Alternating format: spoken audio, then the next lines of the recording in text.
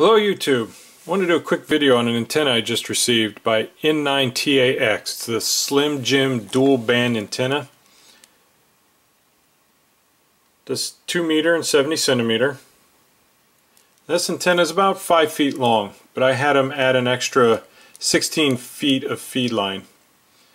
Now per the website it says it'll handle 100 plus watts with 6 dB of gain and weighs about 10 ounces.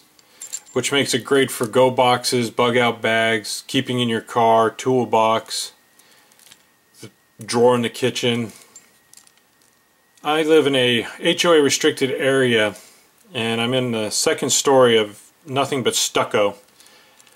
So I'm going to be trying this in various parts of my house to see how well it gets out both simplex and repeater. Now, since I ordered 16 feet of RG58 onto it, it gives you a choice of different connectors. You can have SMA male, SMA female, in male, BNC male, UHF male, and mini UHF male.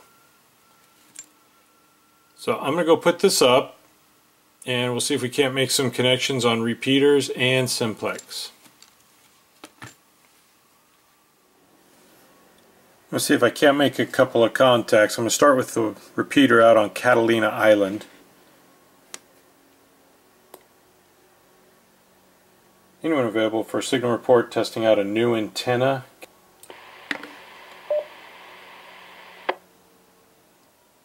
Doing a great job into the Catalina repeater. Solid ollie. Solid out. I can speak if I want to. Solid audio, my friend. HE6FG. Good clear channel.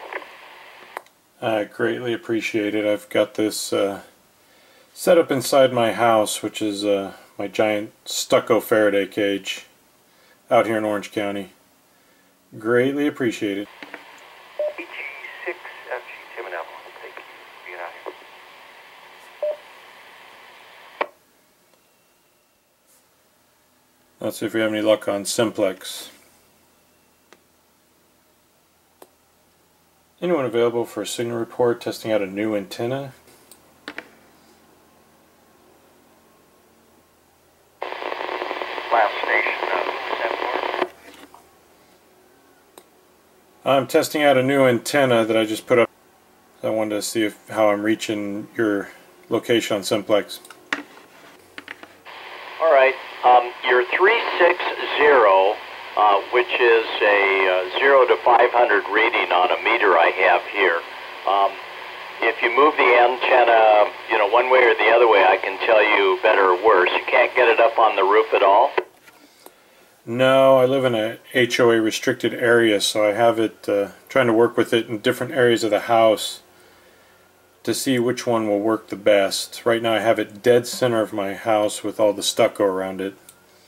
Alright, we'll try some other locations and just call me on the air and I'll look at my meter. I have a meter that can tell a fraction of a foot difference of signal strength, so make some movements and I'll tell you going this direction whether or not stronger or less.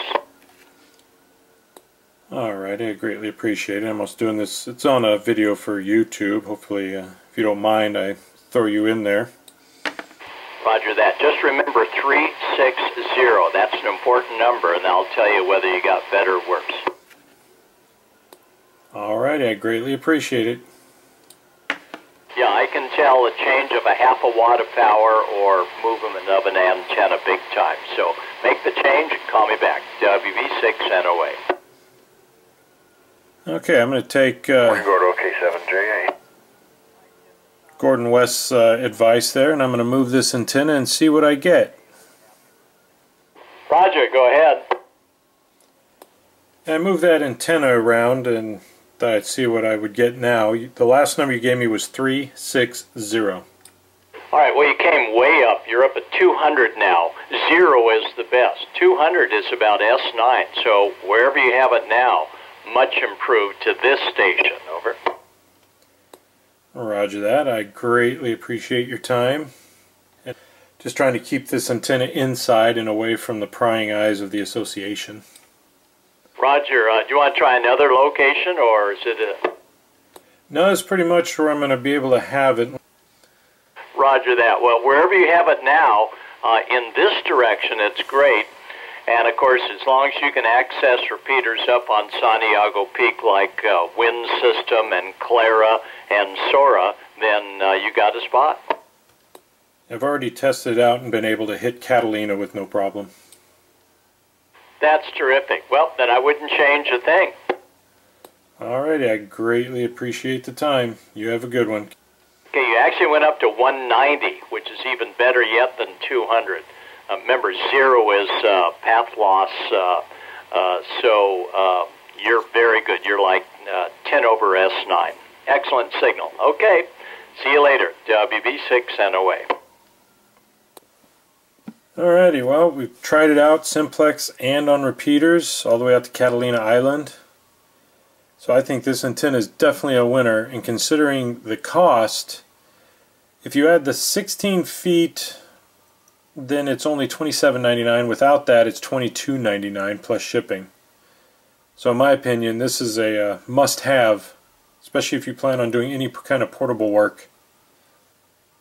So I appreciate you watching, and if you have not already done so, please do not forget to subscribe and check out some of my other videos. Thanks.